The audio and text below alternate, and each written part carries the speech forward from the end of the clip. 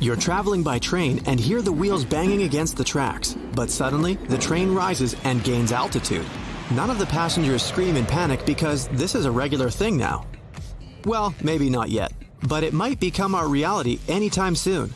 Akka Technologies Company is developing such a project. Their goal is to reduce travel time and make trips more comfortable. To travel today, you need to get to the airport, spend a few hours there at the check-in and security check. And only after that can you board the plane. When the plane lands, you need to go through standard airport procedures again and then get to the city. Only after this, your trip is over. It means you use at least 3 different types of transport. But with Link and Fly from Akka Technologies, you can get to your destination without any transfers. This is a train the size of an Airbus A320. It's as long as 4 school buses and can hold about 162 passengers. Since it's a train, it can run on the subway tracks right to the city center. So when you begin a trip, you just need to get to the nearest subway station. Once you're on the train, it takes you to the nearest airport, and there, the fun part begins. The train makes a quick stop to get the wings and jet engines attached. So now, your train has a wingspan as wide as a soccer field. The engines start, the train accelerates, and takes off. After the flying train lands, the wings get detached again, and you're on your way downtown and your destination, with no transfers. Without having to wait for a cab, and again, you can get off at any subway station. Transformer planes that can drive around the city are the distant future. For now, this company is developing a simpler solution to reduce airport overloads.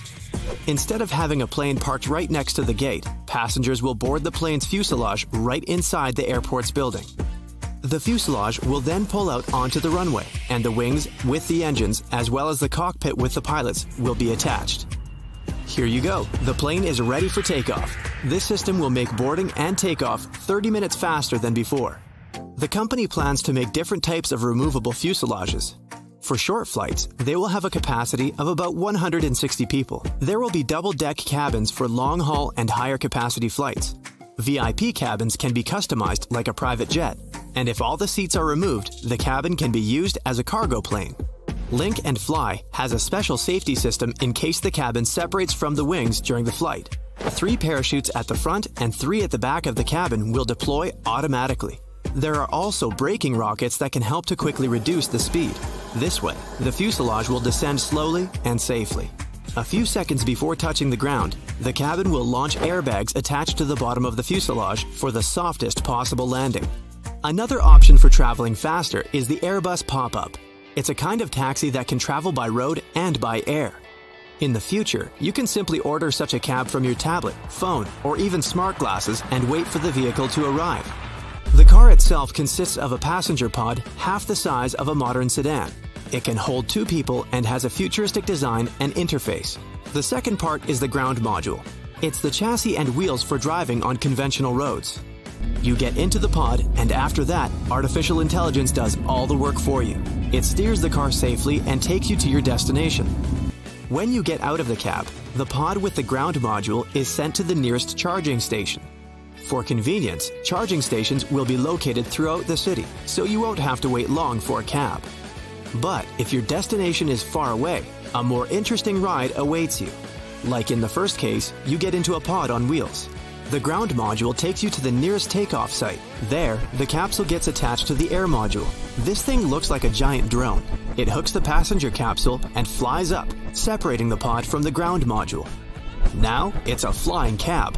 You can enjoy the beauty of the city from above. When you land on a special platform, the pod reconnects with the ground module, and you proceed to your destination, while the air module charges for the next trip. Rockets might be another revolution in long-distance travel.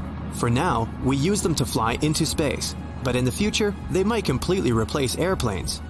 Let's say you're going from New York to Shanghai, which is on the other side of the planet. The launching pad of the rocket can be on the water, somewhere in Lower Bay. You board a ferry that will take you to the rocket. Once you reach it, you take your seat along with the other passengers. Countdown. Ignition.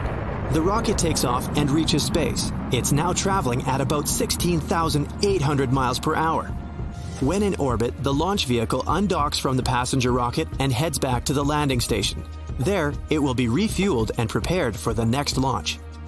At this time, the rocket with the passengers will use its own engine to fly around Earth. It re-enters the atmosphere and lands on a platform on the water near Shanghai. This flight takes only 39 minutes compared to the 15 hours a conventional airplane needs. But there's a downside to such trips. A rocket makes a lot more noise, so landing platforms have to be far away from the cities. This will increase travel time. The other problem is G-force. Standing on the ground, you feel 1 G. When you take off in a normal airplane, you feel about 1.5 G. But when you travel by rocket, the G-force you'll experience will be twice as strong, and if it reaches 5G, you'll pass out. Back to the ground. In 2010, the number of cars in the world exceeded 1 billion, and by 2030, this number is expected to double. So, we need to fight constant traffic jams on the roads. The elevated bus could be a great solution for that. This thing doesn't actually look like a bus. It's 2 lanes wide and can consist of several cars. Such a bus will be able to carry up to 1,200 passengers at maximum capacity, and it will run on regular roads. We'll need to equip the roads along its route with rails on both sides.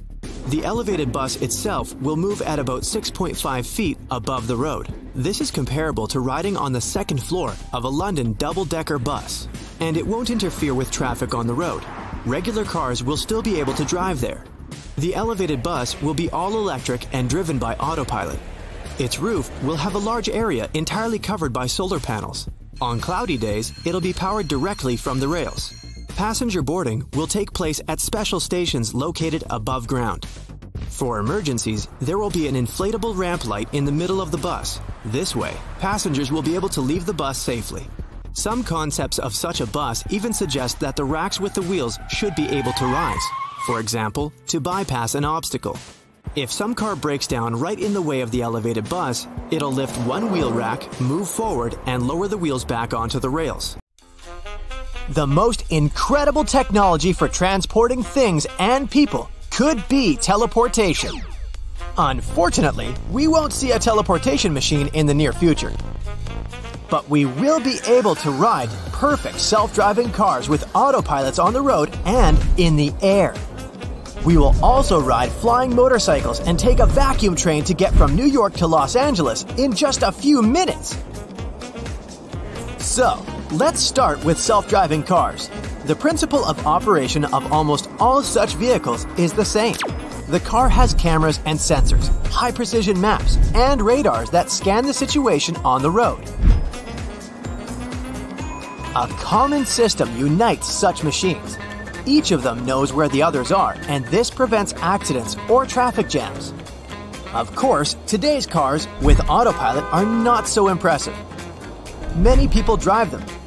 But imagine what will happen when all vehicles on Earth get united by a common artificial intelligence. People will forget about traffic jams forever. Computers will predict dangerous situations and prevent them. But what will people do on the road if they don't drive cars?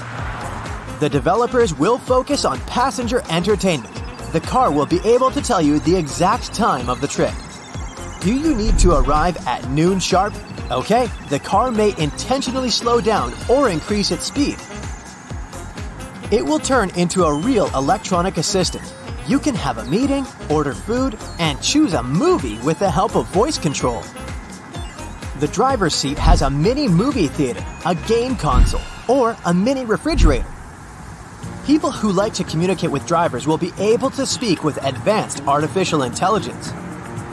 But, of course, there will also be problems.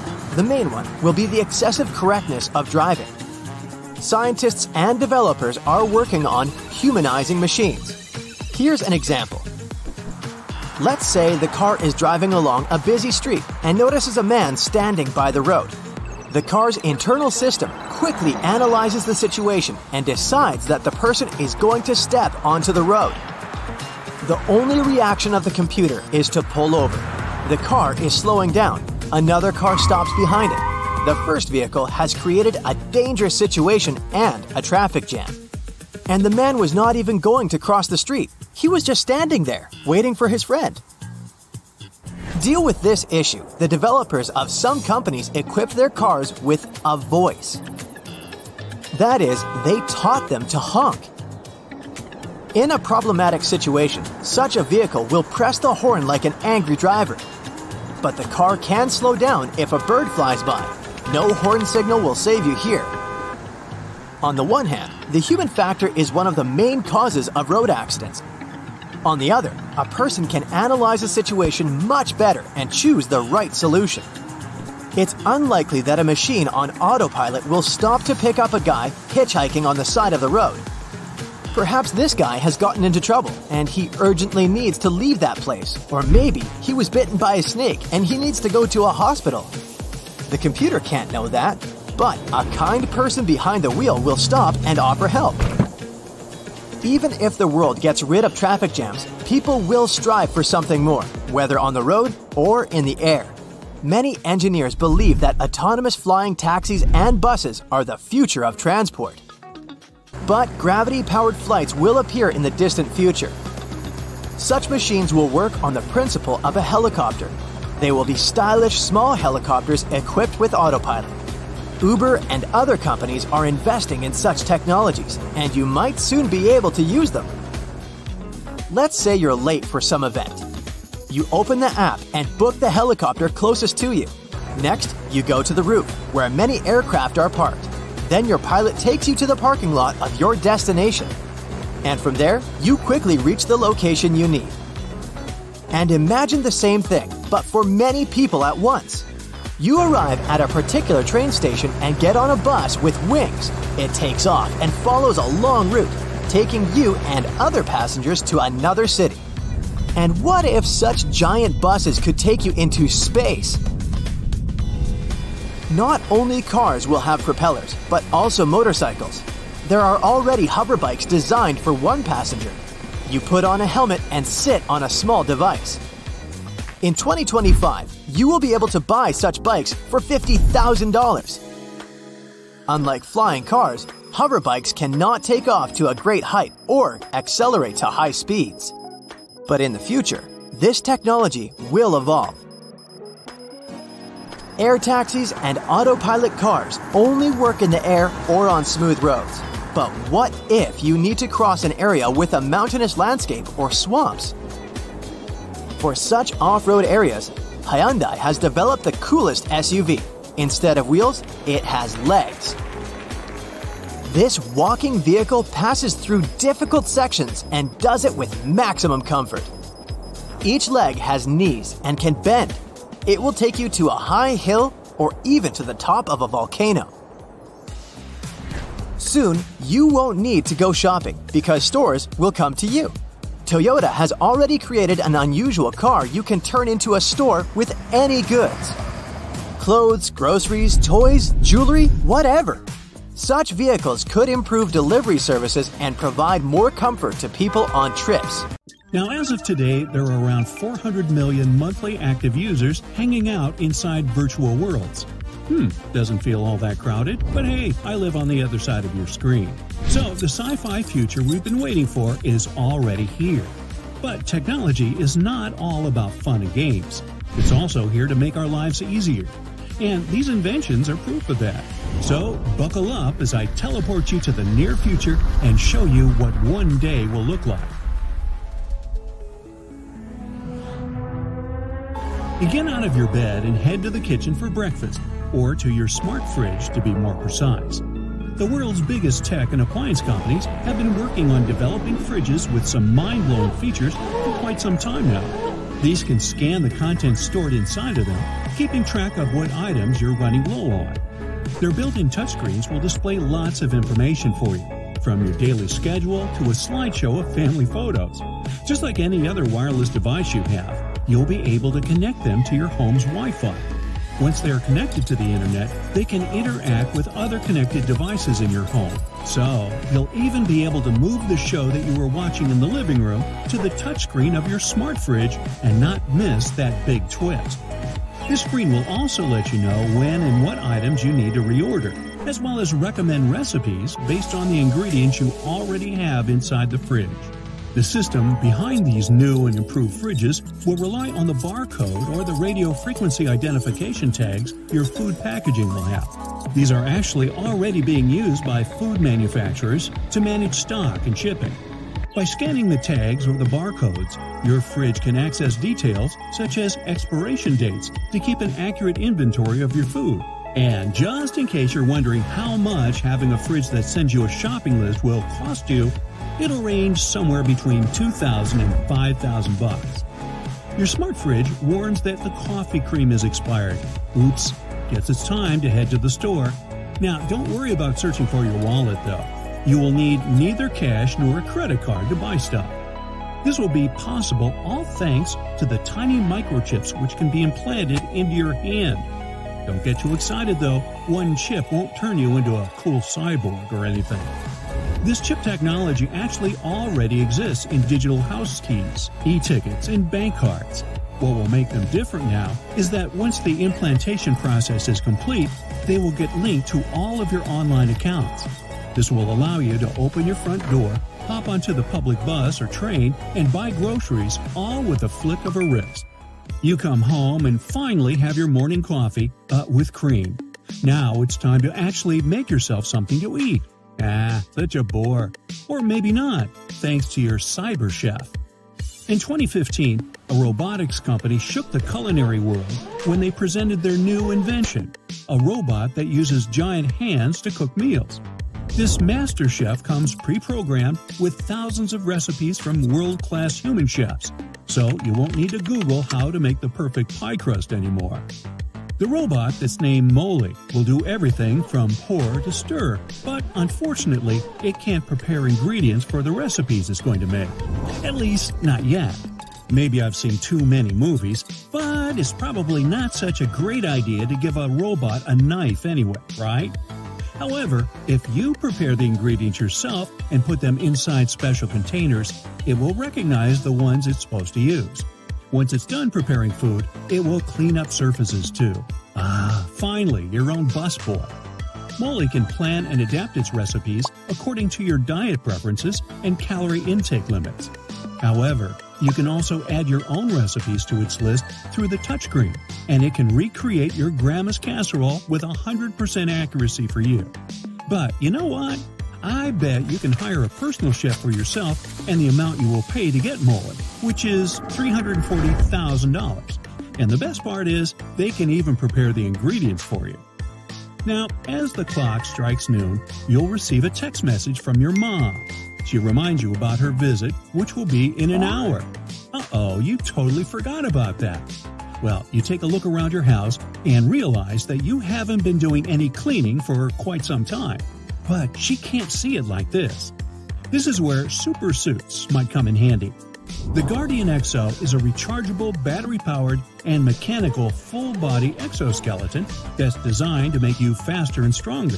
Using its electrical motors and a state-of-the-art set of 100 ultra-precise body sensors, it combines human intelligence, instinct, and judgment with the endurance and precision of machines.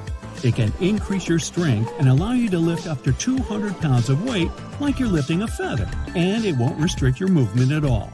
So you can clean under your sofa, bed, or that smart refrigerator pretty easily and quickly before your mom arrives. Talk about productivity. But don't get your hopes up too much.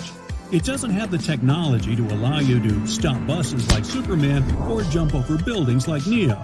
So it's not really suited to saving the world. But it sure can be a lifesaver if you're moving into a new house. That's it for today. So hey, if you pacified your curiosity, then give the video a like and share it with your friends. Or if you want more, just click on these videos and stay on the bright side.